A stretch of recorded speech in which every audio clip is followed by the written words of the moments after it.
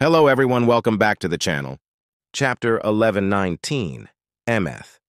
Chapter starts inside Egghead Laboratory. Kaku has been released from the bubble by Stussy. But Kaku is angry with Stussy for the last words Edison told her. Kaku says, "Friends?" Don't make me laugh. Kaku tells Stussy to go away before Lucci arrives where they are now. However, we can see Kaku's face while he talks, and he is holding back tears. Cut to Egghead's shore.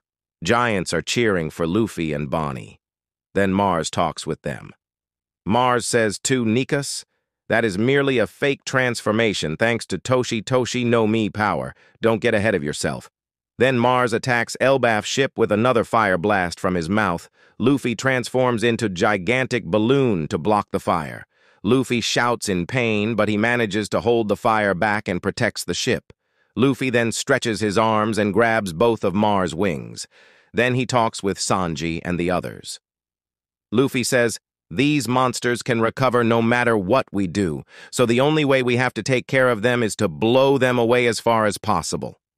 Then Luffy asks Bonnie, Sanji, and Frankie to attack his balloon body with everything they have. Bonnie is shocked, but all of them follow Luffy's plan. Sanji uses Ifrit Jambe, Hell Memories. Frankie used Strong Impact Right. Bonnie used Extra Large Nika Punch. Bonnie, Sanji, and Frankie combined attacks hit Luffy's back. Luffy shouts it hurts because they used Haki. Then Luffy makes his body even bigger and pushes Mars towards his giant belly. Luffy says Gomu Gomu no Dawn Balloon. Luffy combines Bonnie, Sanji, and Frankie attacks with his own strength and blows Mars away across the ocean. We can see a flash in the sky where Mars disappears, like when Team Rocket is defeated in Pokemon anime LOL. After pushing Mars away, Elbaf's ship is ready to set sail. Luffy asks, "Where is Usopp and the others?" Sanji says they're late. We don't see Nami's group, Zoro, Jinbe, or Nusjuro in this chapter. Then Atlas tells Sanji and the others that they need to go and do something first. Then she tells Lilith in her head that York is able to track their movements now. Atlas is about to say what they must do, but scene changes. Cut to underwater, the ancient giant robot gets up, and the transmission Den Mushi inside it wakes up too. Vegapunk message resumes, and we can hear some of his words, but there are little interruptions in the transmission. Vegapunk says the thing that was inherited can be called a will. I hope this message will reach those who are swayed by the cause. Then we can see more reactions around the world when people see Vegapunk appears again in the screens. In Whole Cake Island, we see Katakuri, Moscato, Brownie, and Zukoto wondering what is he talking about now. Vivi and Morgans are in shock again seeing the transmission is back.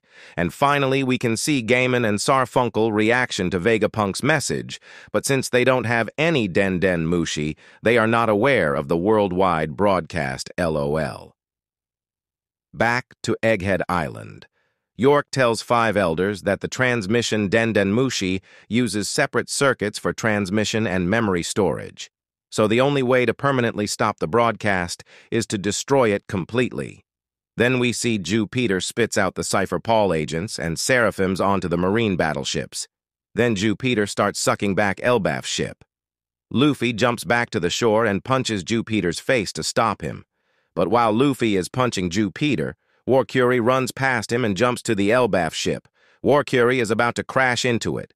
Luffy says, "Oh no, the boar is coming, be careful. That guy's head is super hard."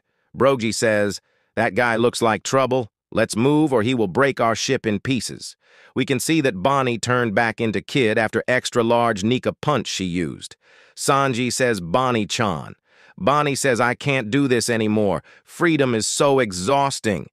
Luffy notices something coming underwater. It's the ancient giant robot that remembers Joyboy voice from the past, but we can't see Joyboy yet. Ancient giant robot says Joyboy, and suddenly, in the epic final double page of the chapter, the ancient giant robot rises out from the sea and punches Warcury's face, breaking one of his giant fangs.